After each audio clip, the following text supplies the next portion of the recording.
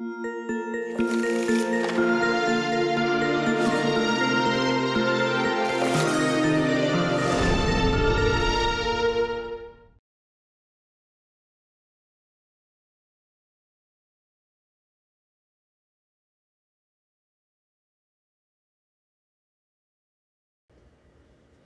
第3句，他说：“夜来沉醉卸妆池，海蕊差残池。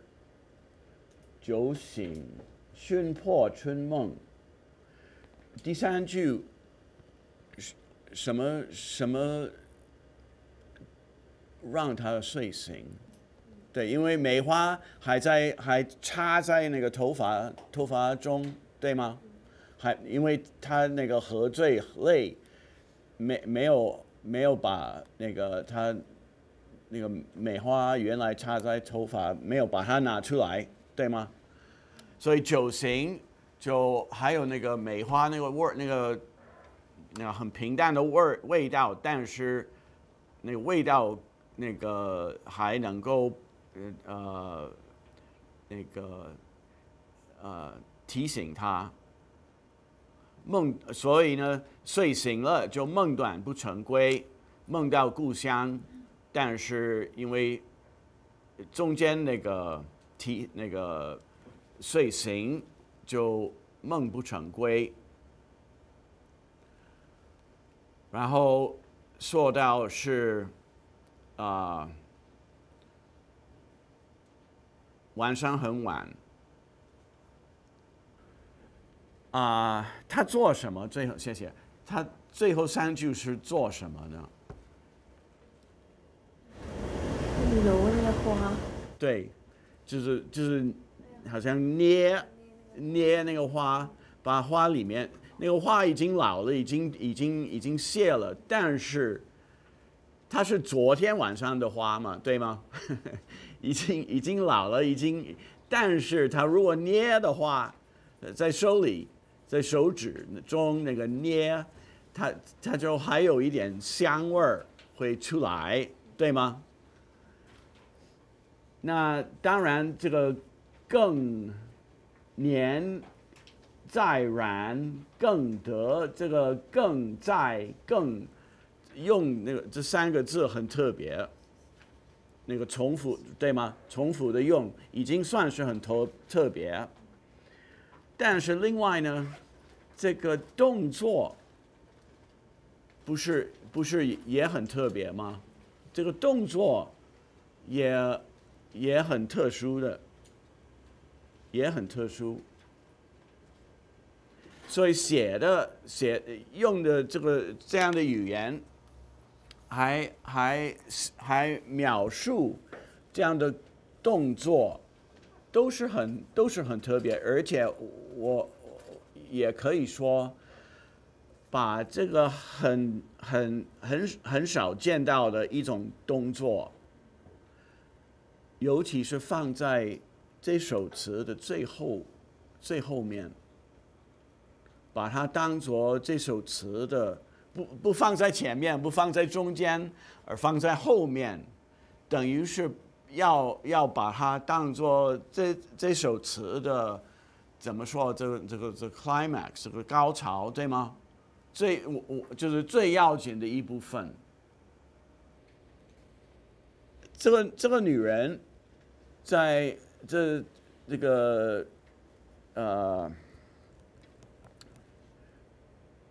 词里面的主人公是什么样的？他是什么样的人？什么样的心情啊？他是你们说他是什么样的？他这个动作最后的3句的动作，表示他是什么样，有什么样的性格？想要留住时间，留住春天的时间。想要留住时间，可以这样说。还有呢，李清照的词，他形容妇女的种种那个动作，种种的那个思想，种种的怀疑，我们常常会见到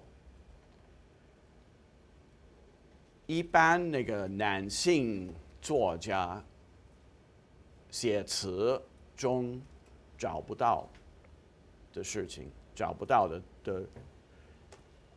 譬如这个以这首做例子，我自己想不出来，类似在其他词作，当然不用说其他词作在宋代，其他词作几乎全部是男性作家，我想不到一种类似怎么样，那么非常那个独特，非常的可以说自发，非常这个 spontaneous 的形容闺中妇女醒作的相似的例子。这个你会不会想到？一般来说，那个男性作家中的描述的闺中妇女，他们会做的什么事情，会想的什么意思？他们会做的什么星座？一般来说是非常常规的，非常我们就而且是很那个范围很窄小的，对吗？这个是很特别的，我想不出类似的一种例子，真的想不出。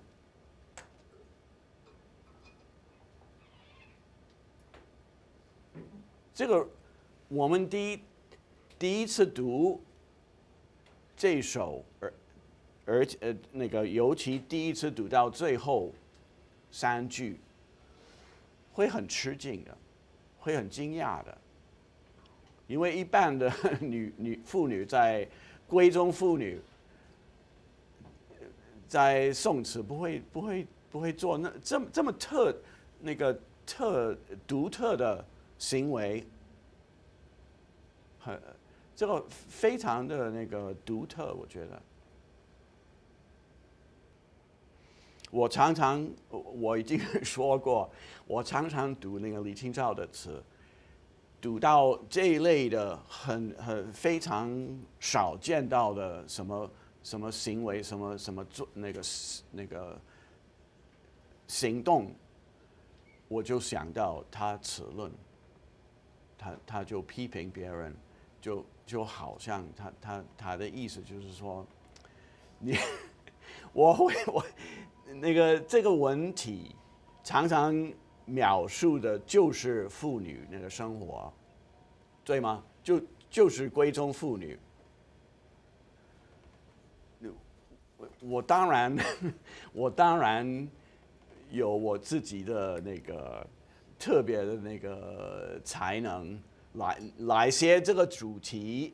我来写这个主题，因为这个本来就是这个文体的一种非常普遍的主题嘛，写闺中妇女，那他当然会觉得我来写比他们都能懂的，而且比他们都会更自然，更那个。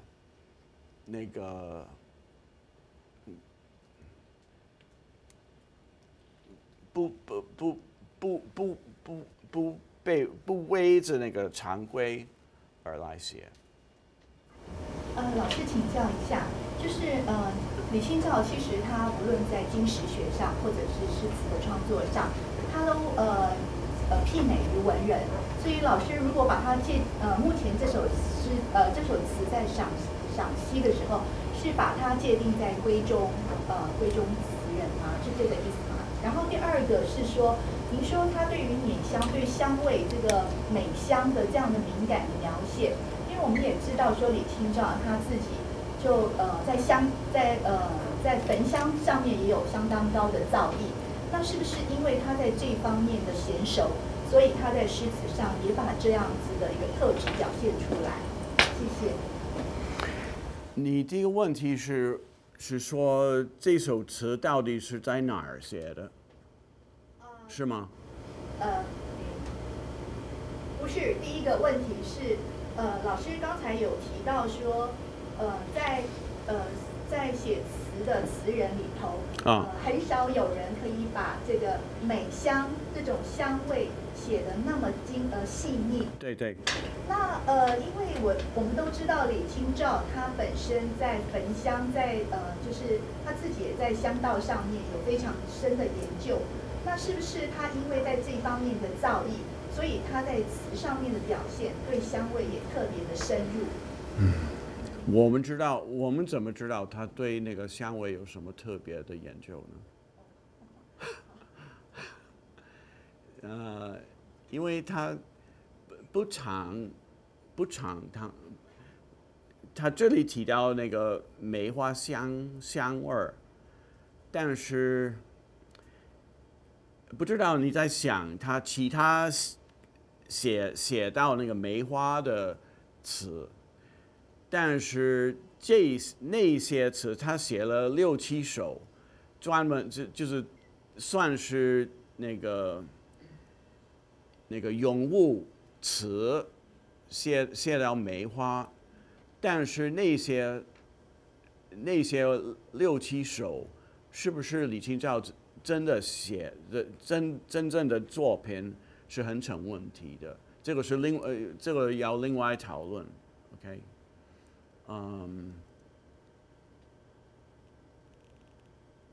这个我这个可以说很多关于那些他所谓写那个梅花词的，但是我如果说我这个说我是没有时间提到别的，所以这一次还暂时不回答你了啊。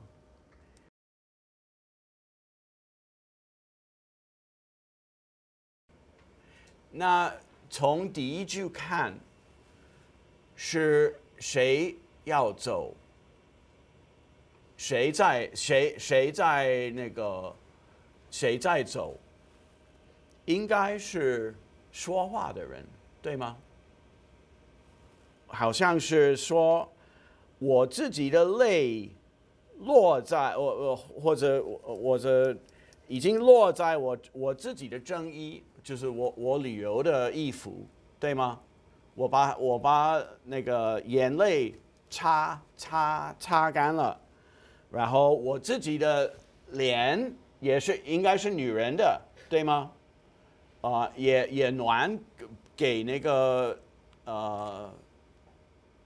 流泪而感到暖，然后有人唱《阳关》，唱了好多次。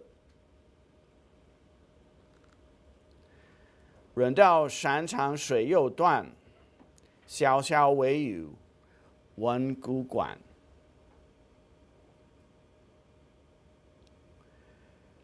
然后第2章，惜别上离方寸乱，忘了临行，久瞻身与前。说忘了临行，好像他第2章。已经是想到那个离别时候，已经是离开了，对吗？我现在记不清楚，我现在记不住，记不清楚，我那一次送别人家送我的时候喝了多少，对吗？现在记不清楚，所以那个分开那天已经过去了。应该是这样读嘛，对吗？然后若有因书凭过雁，东来不是蓬莱远。那我们知道，他那个传记里面这个地方那个莱州蛮重要的，就是赵明诚长期10多年在山东青州没事做，然后开始有官位。就是叫他到山东那个莱州去做太守 ，OK？ 那你们只有这一页，你们没有你没有93页，但是我给你们读一下，有一段那个注解。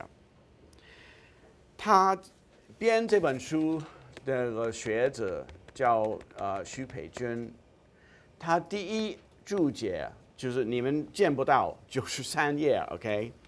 他引用王中文，王中文也是比他早一点，比60年代编一本李清照集的注解，写得非常好。中就是那个中理的中。中文文是这个文道的文，你们知不知道王中文是谁？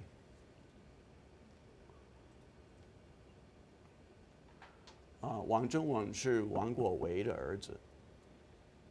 王国维的儿子，他那个在学术界那个名誉很高，非常高。他编了。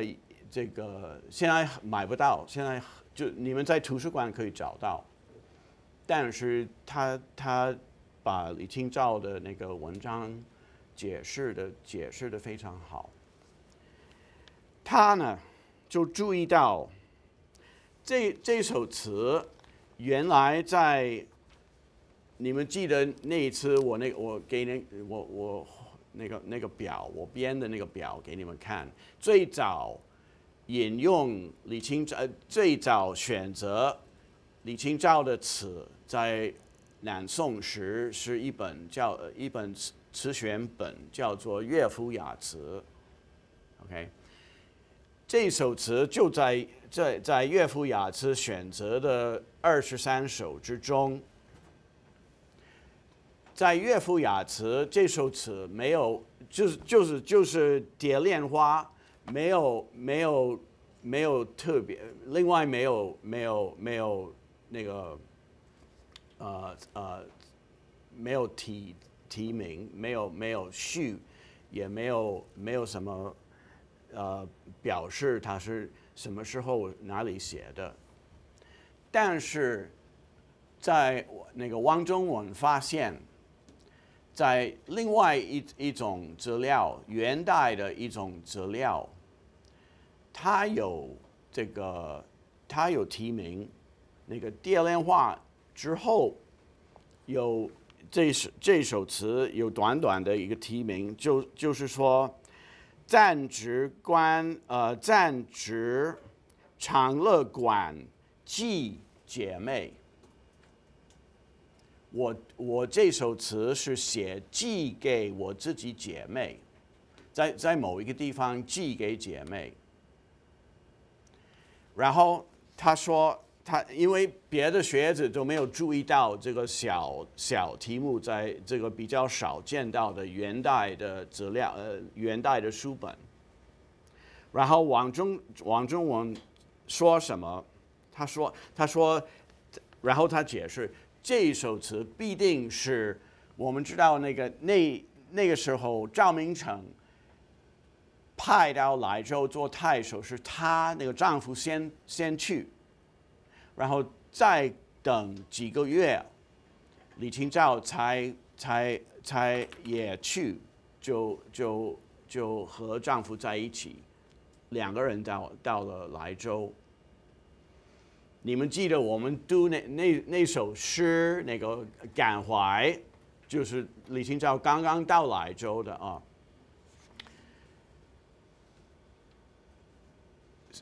所以呢，有这个小题目在什么地方、什么馆寄给姐妹，王中文就解释说，这首词是回忆李清照离开青州的时候，有一些姐妹，这个是真正的亲戚姐妹或者是朋友、女朋友叫做姐妹，我们都没法说 ，OK？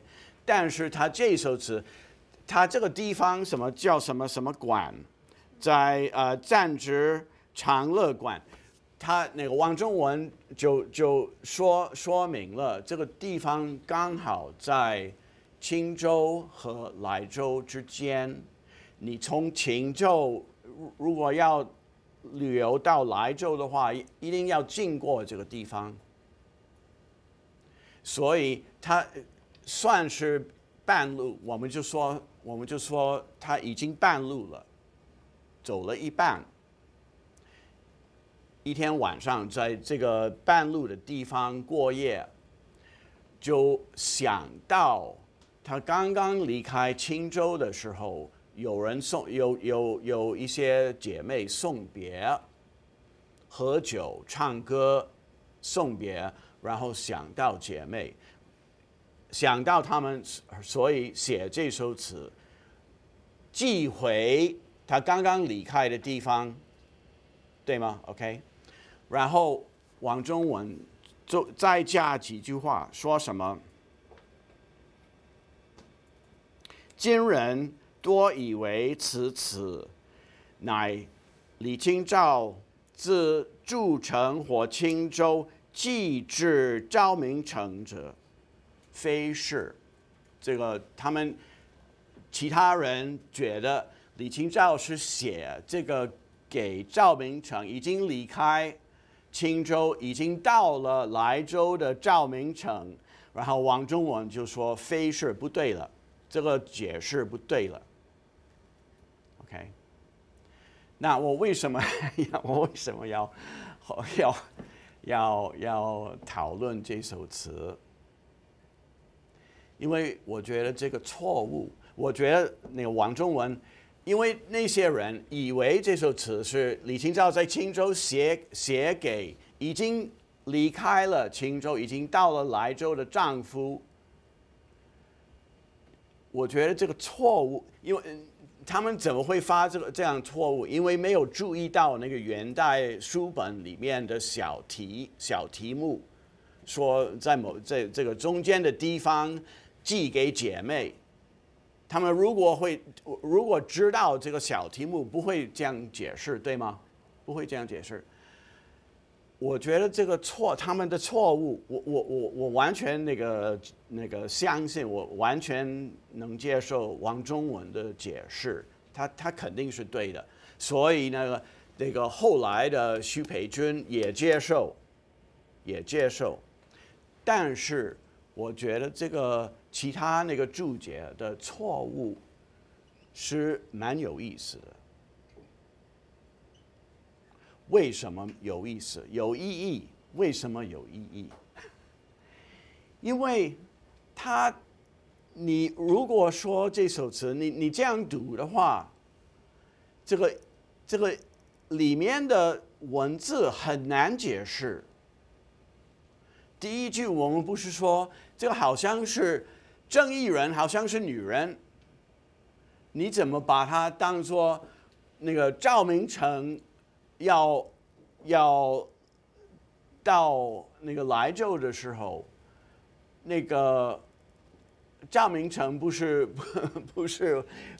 那个脸上不是那个化妆嘛，对吗？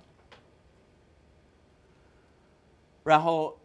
所以呢，第一句就应该是女人说话，而且那个旅游的人应该是女性的，对吗？而且最后两句话，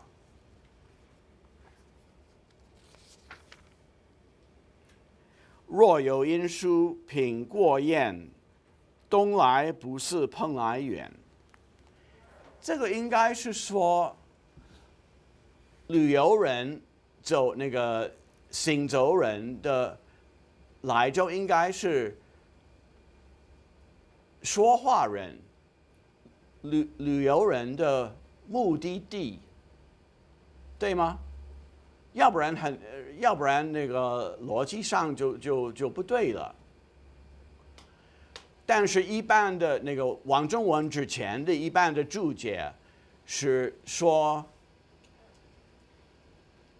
李清照在劝丈夫，你到了莱州，你还要记得写信回给我，因为你到那个新的地方不是蓬莱那么远。这个在意义上有一点那个怎么说？有一点挽留的，有一点很不顺的，那个意不顺。但是他们勉强的这样解释，为什么勉强的这样解释？因为一般的学者都以为李清照写什么，李清照有什么深刻的感情，有什么主要的那个心感，都是为了赵明诚。不会想到李清照生活中有其他人，他如果有什么情感，应该属于赵明诚。所以我觉得有趣的，所以连把那个文字很难意思都不顺的那样的解读。还是要这样解释。等到那个王中文发现，另外一本书里面有一个小题目，这个完全这个明白这个意思那注意到那个他在中路那个半路回忆他刚刚离开的姐妹，写给他们说我记得很清楚，那天晚上很感动，和你们喝酒，那个送别告别，我现在已经半路了，劝你们，我到了莱州以后，不要忘记我，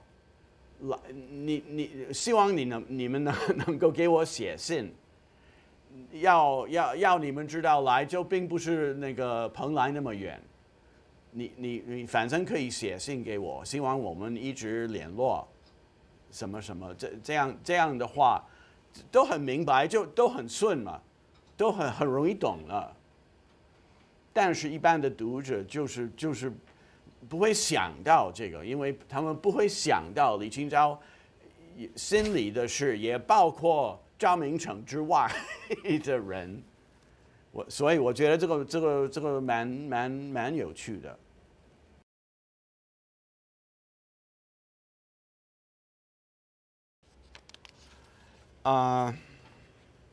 这一首词是很出名的，很多词选本都会选到这一首，很特别。它特别的那个方面有好几个。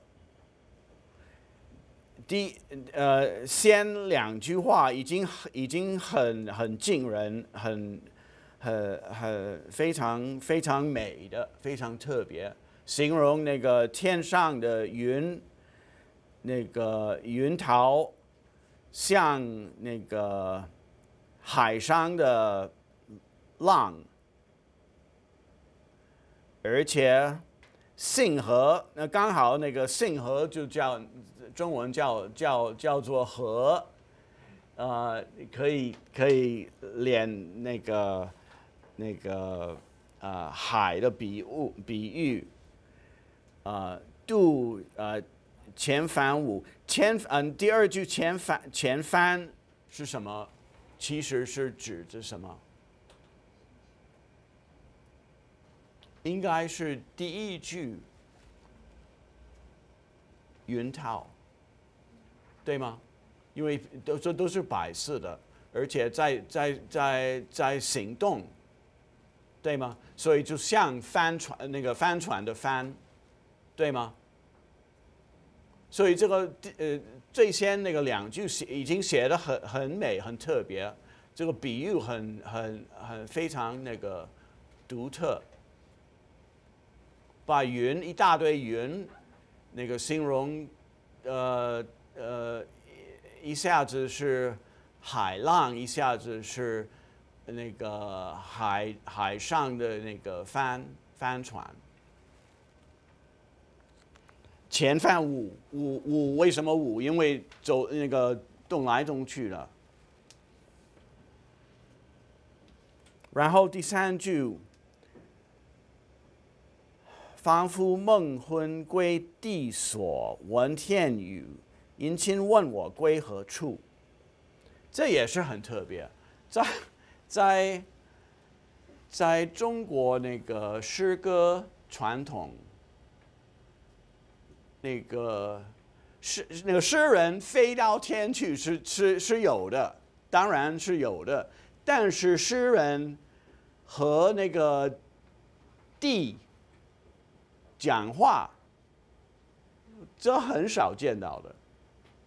那个地，那个天地会对诗人问什么问题，这个很少见到的，很少见到的。而且这一次不只是问问题，而不是随便问问题，殷勤问，他很认真的，对吗？他很认真的问这个诗人，你是要到哪里去呢？这个认真的问，而且问的问题，问的这个问题本身。不是一个随便的事情，是看起来是很要紧的一种事情，对吗？你是问我归何处？归何处？你们说是什么意思？应该是 I mean 这个后面这个大意，我不是说这3个字是什么意思，我是说。这个指着是什么？应该是指着你一生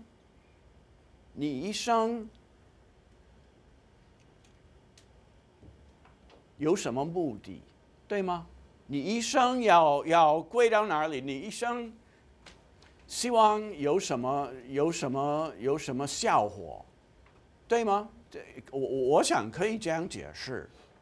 那可见这个不是小问题嘛，这个是问的很大一件事嘛。所以我觉得这第1章已经非常特别、非常特殊的。他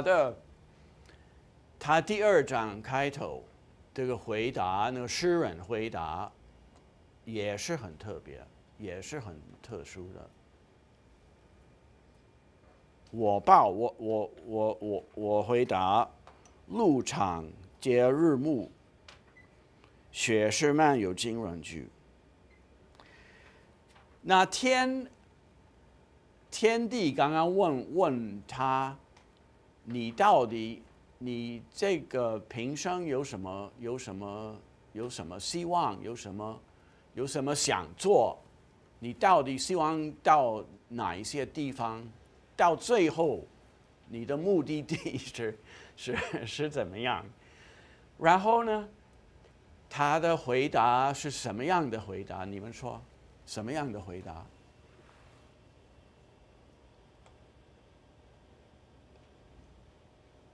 第1句是说什么？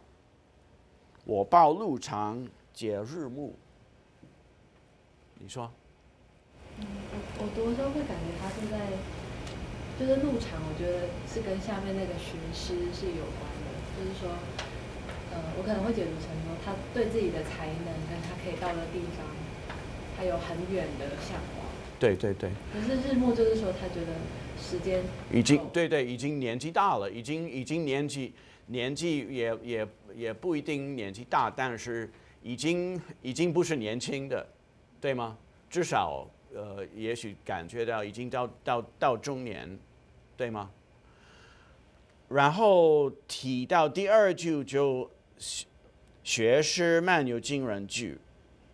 我们如果想说一下，我们如果想那个说清楚，写作在李清照的想法中有多重要，我觉得这两句话是非常的要紧。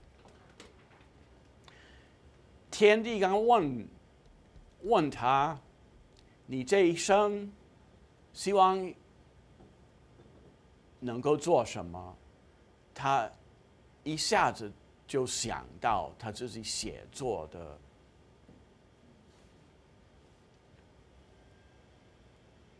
希望，他自己写作的目的，他自己写作的要求，不想别的，就是一下子回答天帝。你那个天帝问你问题，你也不可以那个随便想什么就说，你要很认真的回答。他认真的回答就是我想做的，就是写作。我觉得这个很特别。如果是男人，那个你问那个苏东坡，你问欧阳修，他们这样回答是很容易理解。但是你问这个一位宋代一位妇女，她一下子就想到写作，我觉得是很特别。而且就说路很长，我还不到的那个阶段，离开我这里站的地方，也是还是很远，就也许意思就是说，我还想，我还很想有很大的一种进步，我还不满意，对吗？应该是这样解释哦，我还不满意。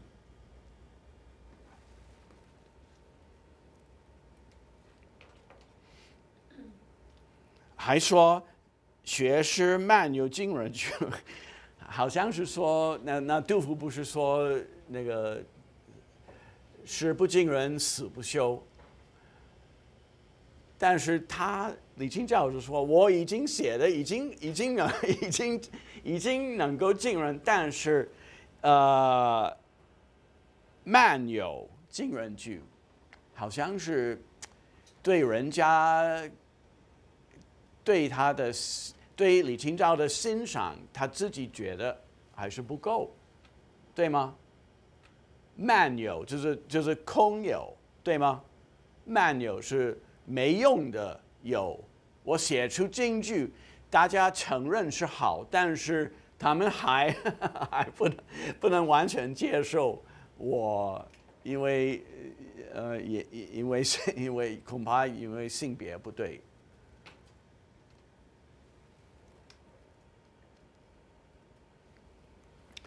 然后最后三句很难说是指着什么。有没有人要解释最后三句它有什么意思？要继续圆到那个山去，到蓬莱去。但是这个到底是什么？有什么意义？不容易说。他这里的那个文字有一点难，有一点模糊，有一点难解释，他到底在想什么？有没有人要猜想？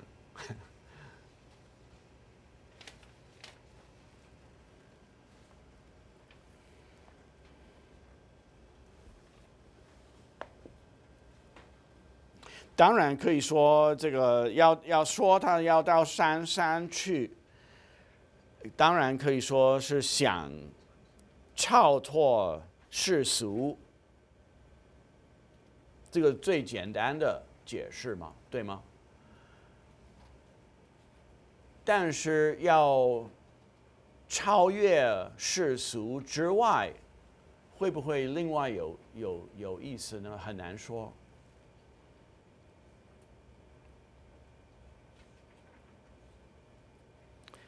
他说“丰修住”，这个当然是让我们回到那个开头的2句，就写那个天上的云像帆船一样。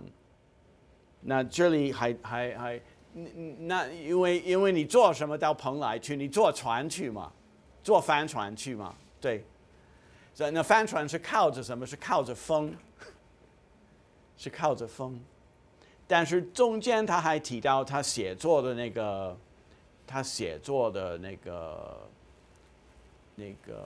希望，他写作的那个计划。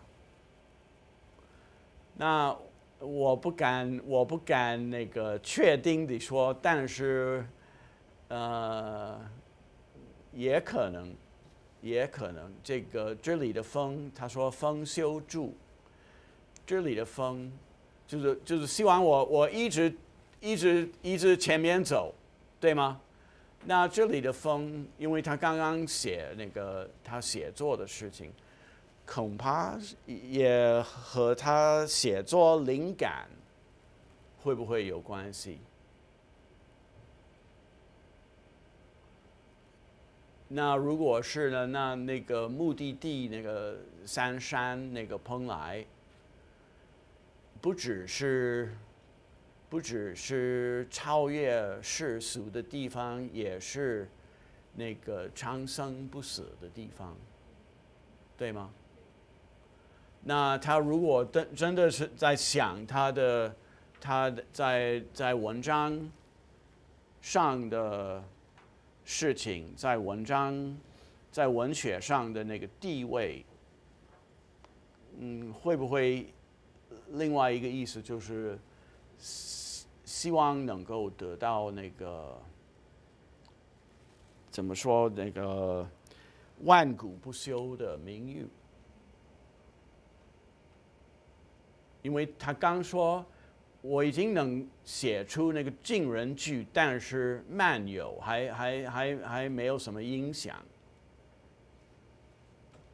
这个我如果是写文章，我也许不敢，因为太难说了。但是偶然那个提一下，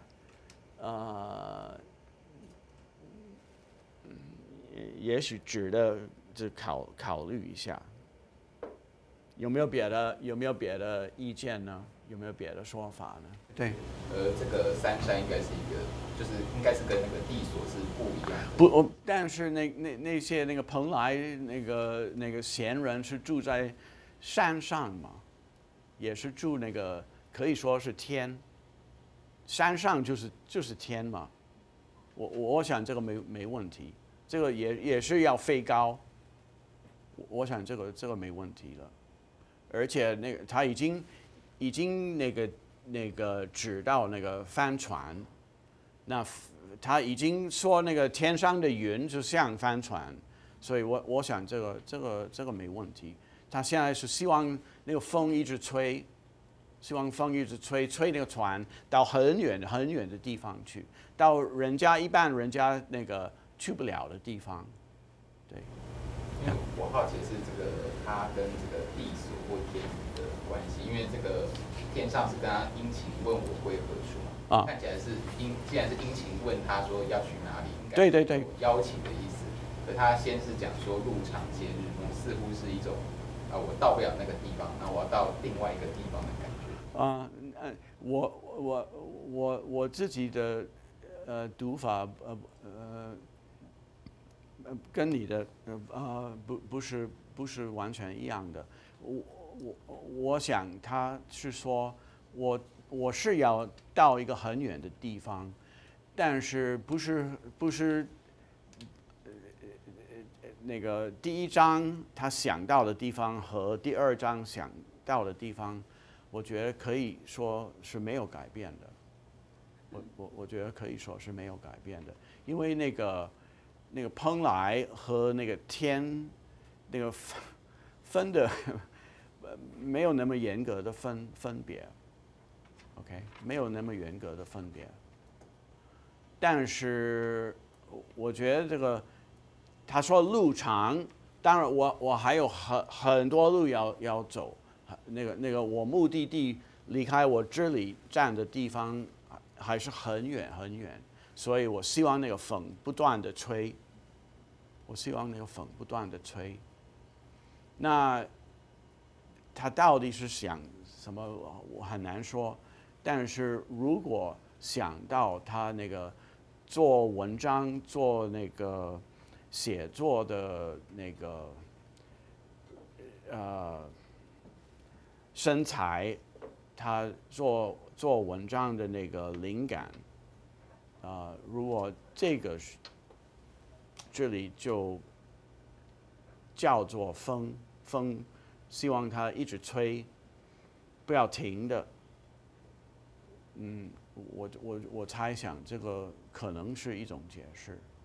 我不敢说这个完全对，而且它里面不会有别的意思，我不敢说。我在读这首词的时候，第一个反应就是，它前面2句就给人有一种就是不太像是那种规格词的感觉。就是我们以前在读词的时候会，课本都还是会很粗略的分成就是婉约跟豪放词。对。当然李清照一向都被归在婉约词里面，然后这首词却很有豪放的感觉。对。然后我那种分别，我是很怀疑的，我觉得很不满意的。对，然后后面当然那个几个选本也都有提到，就是认为这个很像苏辛的词。然后我想到另外一个问题是，就是会不会第一个原因是因为渔家傲的这个词，这一阙词牌它本身就是属于那种可能比较阳刚的音乐，所以李清照在填词的时候，他就选了这个来填比较就是这一种风格的。但是渔家傲，你看别的作家，你如果看晏殊、欧阳修写渔家傲的也相当多，也有很婉约的，也有不属于豪放的那种，所以很难说一定是因为选了这个词牌而它这个词牌可以不同的样子可以写出来的。不同的风格。但另外一个问题就是因为那我们在读词之前，老师就有说，就是我们可能不要预设说，就是这个叙事者，就是词中的主人公，是不是真的就是李清照自己？那所以我这样就是会产生一个感觉，就是那是不是说，就是他在写闺阁女子的时候，我们就要去设想说，这个可能是一个历代的传统。但如果说他在书写就是个人情志的时候，我们就觉得他是自发情意了，就是这个叙事的人就是他自己。有一些词作，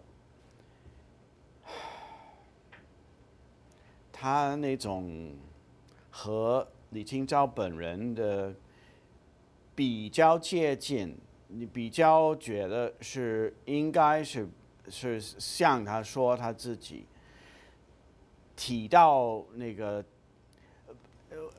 也是一样，也是不能确定的说这首词里面的人就是李清照，也可以把它解释做李清照所想象的一个闺中女，但是这个闺中女是和李清照本身的那个特点很接近，因为这位词中的主人公，词中的女人啊，以协作为最要紧的事情，那这个很像，这位女人很像李清照，所以我们是读这首词，我们是比较更有理由把里面的人解释为李清照自己。那刚才那个写那个捏那个梅花的那个女人，到底是不是李清照自己很难说，或者就是他想象一个追美、一个好美的一位那个妇女也可能，但是就是因为这一首词里面这位女人的星座，那个她对她来说最要紧的事情和李清照本人很接近，所以到最后很难判断，很难决定，对，啊。老师，我想问刚才老师说的那个风，风的问题，就是我感觉是，前面就是风的前面，他说自己是有些表示自己已经具备才华，然后还可以写出来一些经论句，但是可能一个女性的限制让我不到那个山上去，所以她想要借助一个天地，就是超自然的那种能力，帮我吹风，让我能够达到那个山上，是不是？也可以这样读啊，我没想到这个是很好的一种解释，但是我们还要记得，不是这词里面的，不是说话的人去找皇帝，而是皇帝那个天帝不是皇帝，那个天帝注意到他，先问他，你这个人到底是干嘛？你这个人到底有什么希望？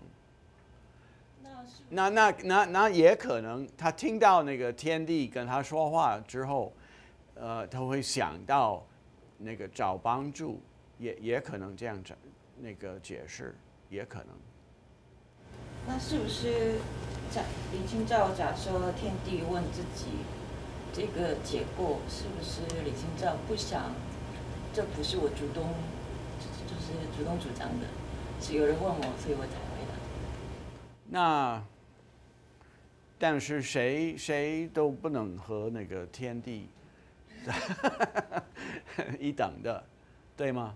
你如果遇到天帝，你还是要先让他说话，对吗？你好。因为其实下面这3句，我觉得洪州吹曲山山去，这是一个我觉得比较常见的典故，所以我觉得比较特别的典故反而是9万里逢彭镇。然后这个典故因为之前在上庄子的时候，其实老师教我们他的重点是说，在这个那个9万里这一段的下面，其实那一段就是在讲说，如果你的水积得不够厚，那你就没有办法开上大的船。那如果你的那个风不够厚，就是你的累积不够的话，那你就没有办法飞得很远。所以在下面就是有那个2只小鸟在笑那个大风说，它为什么要飞那么高？然后如果我们去很近的地方，我们就只要准备一点点就好了。对，所以我觉得这句话其实他用这个典故，可能我会把它理解成说是我已经准备了很多了，然后我的能力其实是很多的。对，所以这个和你刚才读那个慢字，像那个对，就是呼应。对。因为我也觉得他后面是在讲写作，但是我觉得说风当然是说是别人给他的时机，但是他也代表说我自己已经有好的才能，就已经准备了。也可以这样读。你你第一点这个慢字到底是什么意思？那当然可以这样解释。那我们怎么来判断？怎么来决定我们应该怎么读？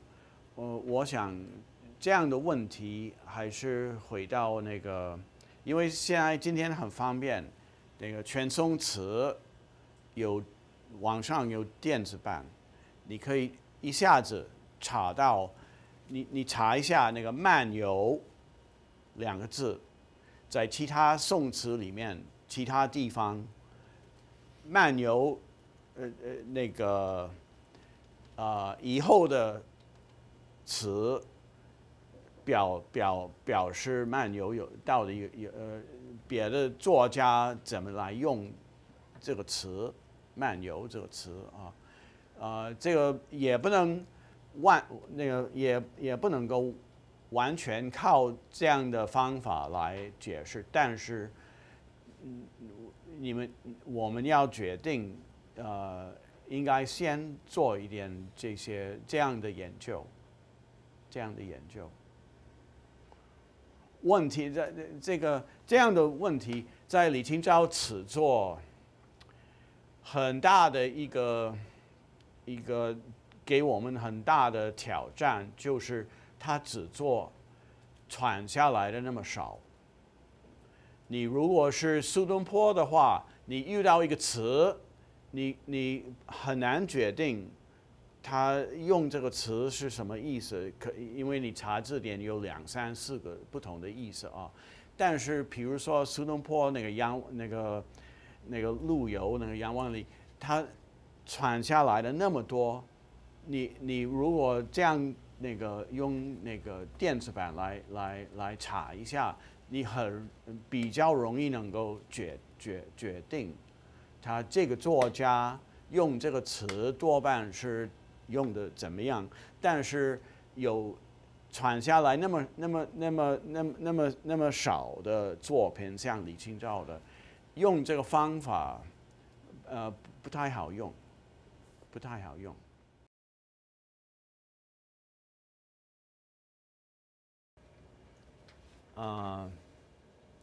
它到底是什么？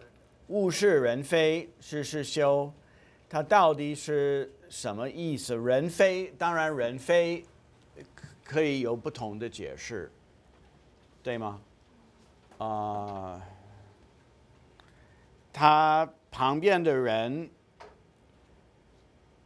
想要的在身边的人没有，或者身边的人不想要，两个解释都通，对吗？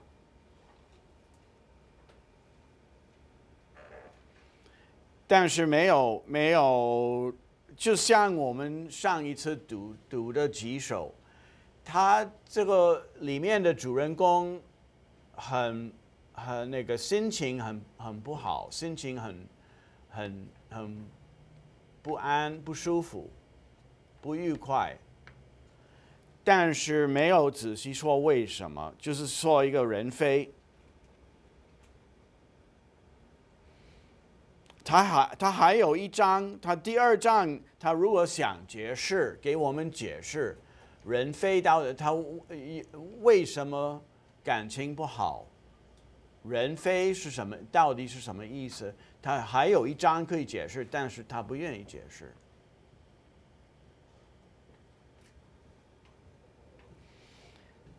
那其他，我觉得这一首的一个特点就是第1章和第2章写的那个方法很不一样。风住沉香花已尽，日晚倦梳头。这第1句已经有3个，它里面有3个，可以说有3种不同的句，对吗？风住是第1句。沉香第2件事情，花已尽第3，那个1句之中已经提到三件不同的事情，对吗？所以就一下子就那个主题那个事情就改变就换掉，然后提到自己那个疲倦的不想梳头，然后就第三句就讲到他整个的那个情况。现在不说那个季节，不说时间，不说春天已经结束，而说他自己人生的那个情况感到都不对了。欲语泪先流，欲语还是就是我们那个经常见到，要说果然不说，对吗？快要说，决定不说好了。他常常这样子，但那后来呢？第二章我觉得我为什么说这2章写的那个方法很不一样呢？因为第一章写了那么急那么紧，整个第二章对吗？整个第二章就是写到他想坐船，但是这个坐船这个那个想做的事情，后来变成一种比喻，对吗？想到本来好，那个我们一看那个第二章那个开头，就好像真的要做真正的船，但是到后来这个船就变成一种比喻。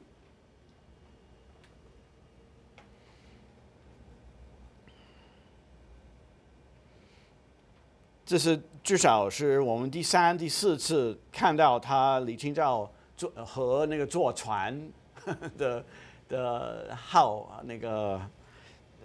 坐船的那种习惯。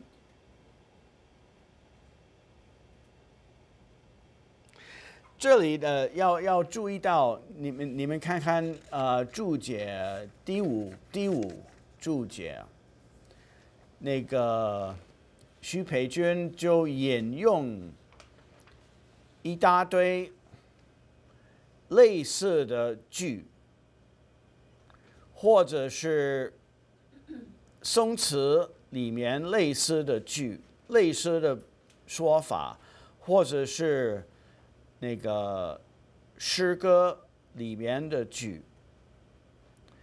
那个曾文宝不管烟波与风雨，再将离恨过江南。还到了那个苏轼，无情便水自东流，只在一船离恨向西洲。还陈与义，明朝酒醒大江流，满载一船离恨向衡州。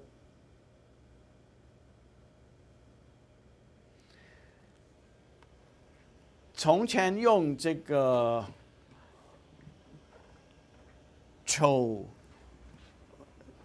不是，从前用这个愁或者离恨和船连在一起，是说船带着很重的那个很重担的愁或者离恨，对吗？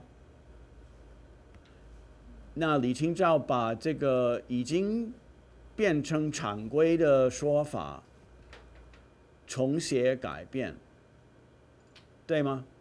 因为他说载不动，载不上，对吗？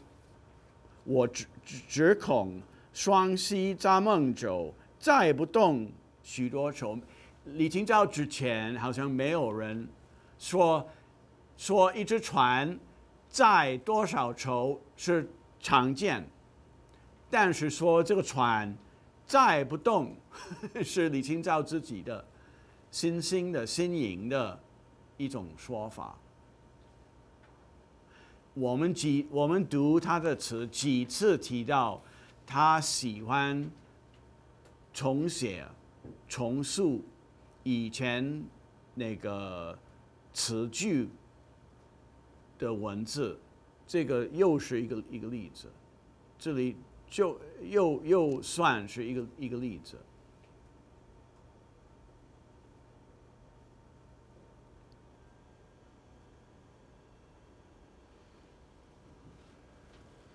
而且我已经提到，宋词里面把整个一章用来说明一件事情或是一种意义是很少的。他整个第2章写那个坐船就是很多句连在一起，那个属于这一个意思是蛮特别，蛮特别。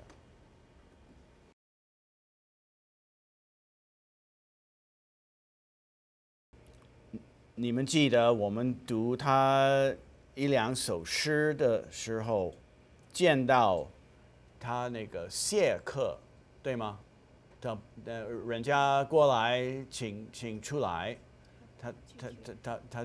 他拒绝，都拒绝。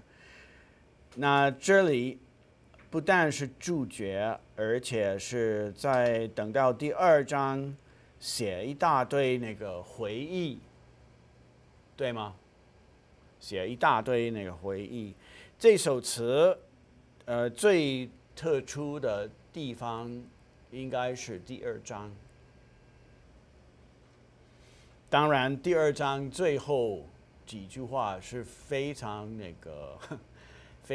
写的非常感动，写的非常我不是说自己感动，我说让读者感动，对吗？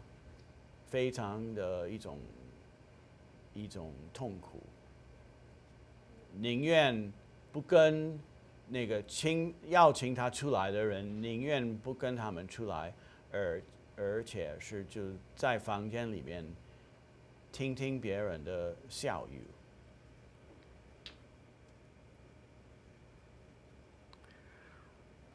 他那个第2章的回忆，主要是回忆中秋生日，对吗？他记得，他当然是记得从前那个，这应该是记得那个北宋还在的，北宋还没有给那个金人打战时候，就是记得他记得那个开封的那个繁荣时候，对吗？那他记得是什么样的事情呢？他想到的是什么样的事情？你们说？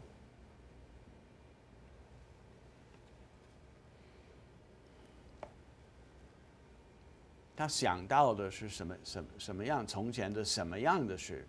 就是从前在开封过那个元宵节的什么样的事？对，和那个女朋友们，对吗？穿得很漂亮的衣服，头发也弄得很华丽，对吗？很特别，就是为了。你们知道因为什么呢？为什么会这个在妇女生活中，元节有什么特别的特点？元宵节有什么特点？就是唐宋代元宵节对妇女来说，为什么很特别？可以出门，可以街上去赏那个赏月、赏花灯，对对对。一般来说，那个妇女那个晚上街上走是比较难做，比较有很少有机会，但是元宵节可以出来，所以他想到他们女孩子们那个打扮穿得很漂亮，打扮得很华丽，是很自然的事情。你们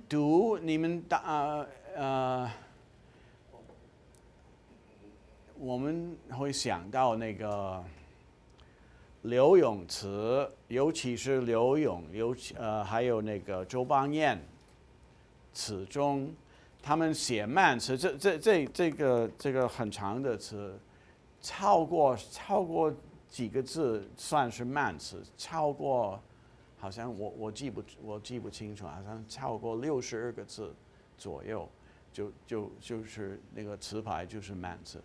那个柳永、周邦彦写慢词，他常常第2章常常有很长的那个回忆，尤其是回忆年轻的时候的他们很繁荣的那种生活。那个柳永离开了京城以后，那个周邦彦也是常常写到很长的一种描述那个从前的事情，描述从前的事情多半。那如果是男人写那个这样的回忆，他会写什么呢？他会写一些，多半会写，或者是那个文人那个高雅的事情，像那个什么宴会啊，什么那个弹琴，那个做书法，和朋友们那个在一起做什么文人常做的那个事情，或者写，如果是柳永的话，就写他年轻的时候到那个什么章台路找女人，对吗？喝酒行乐那样的回忆是常常遇到的。我的意思是，这里李清照的回忆是非常，她做妇女是非常那个自然的，而不是男性词家会写出来的。他这个是很自然会想到，女朋友们当时我们是喜欢这样做，这个很自然的一种想法。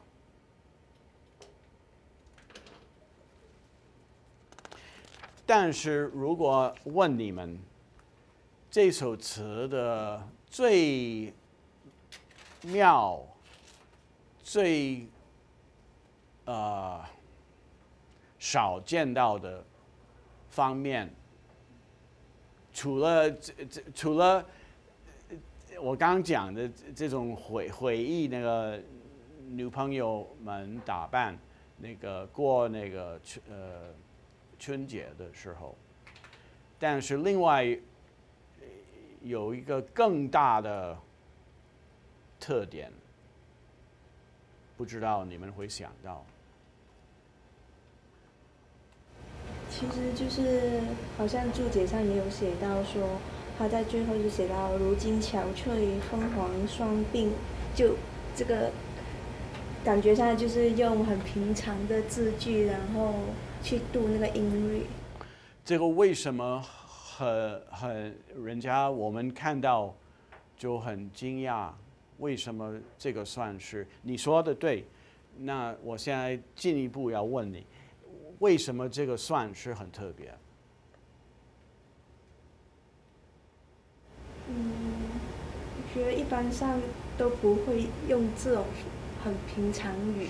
不只是用这样的很平常的文字，也你说的对，但是另外呢有什么特点？因为一般的宋词里面很少见到年纪已经大的妇女。很少写到年纪大的妇女。我想你这个已经，因为你提到那个凤凰双边，对，常常见到的是一个年轻的姑娘。很怕很怕那个时间流逝，很注意到时间已经过，他不久就会到了中年，但是已经真的不只是到了中年，已经到了年纪大了。已经有白头发，那为什么？因为简单的说，男性作家不愿意写这个，不会想，不愿意写这些，对吗？不愿意写的。你如果写一个你很年轻的、很美丽的姑娘。怕她不久，她那个美丽会丢掉。男性诗人很愿意去写，但是叫他们写一个真正的已经到了老年的妇女，他们没意思写，不愿意写，真的是这样子，你去找看，你能够找几个例子，真正的写一个年纪已经大了，回忆她年轻的时候的妇女，而且到最那个感动人是到最后几句话，他已经有了这种回忆之后，他现在觉得宁愿。好的，我就在房间里，我现在都不要出来。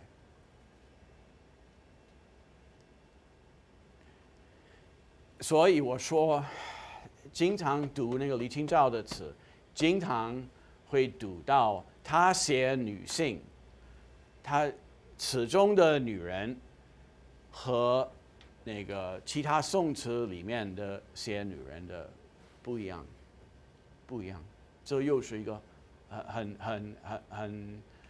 这个又是一个很好的例子，写的不一样，写的一些男人，不愿意去写，不想去写，但是他自己写是非常自然的，非常能理解吗？非常的能理解。